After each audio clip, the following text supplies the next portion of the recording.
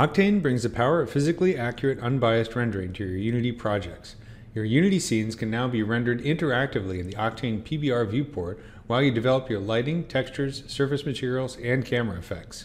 The settings in the PBR render target allow you to switch between rendering cameras, and you can set the rendering kernel to direct lighting, path tracing, PMC, or diagnostic render info channel modes. The info channel modes can visualize the scene in any number of different ways, including ambient occlusion, Z-depth, material ID, shading normals, texture coordinates, object ID, and more. Octane also gives you the power to render passes of your scene so that render elements such as emission, direct and indirect diffuse lighting, specular reflections, refractions, post-processing, and other passes can be tuned interactively in the PBR viewport or exported for compositing. You can export individual frames from the PBR viewport or all of your desired passes at once using a single dialog box. Images can be saved as 8 or 16-bit PNG or EXR file formats. The PBR render target settings give you complete control of the look of your render, add post-process effects such as bloom or glare, and use the imager settings to adjust exposure and gamma and add color response presets based on real-world cameras. You can also add vignetting effects and adjust the white point and saturation, as well as other effects to develop your own unique look for your rendered images.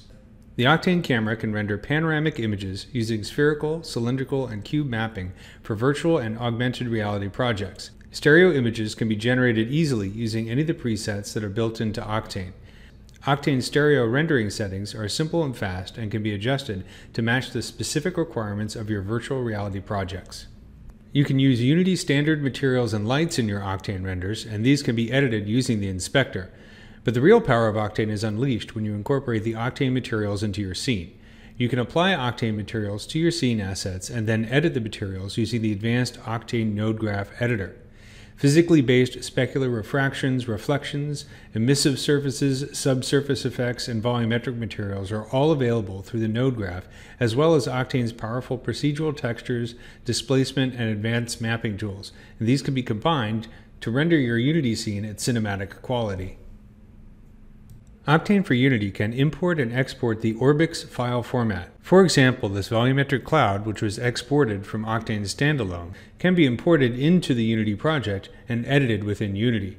Orbix files exported from any of the 25 Octane plugins used in programs such as Maya, Cinema 4D, 3ds Max, Houdini, Blender, and so on can become part of your Unity projects rendered with Octane. Octane's built-in recorder feature can be used to render image sequences based on camera and game animation, including animations created using Cinema Machine. You can also use Recorder to export an animated Orbix file sequence that can be rendered in Octane standalone or on the cloud using Otoy's Orc render service.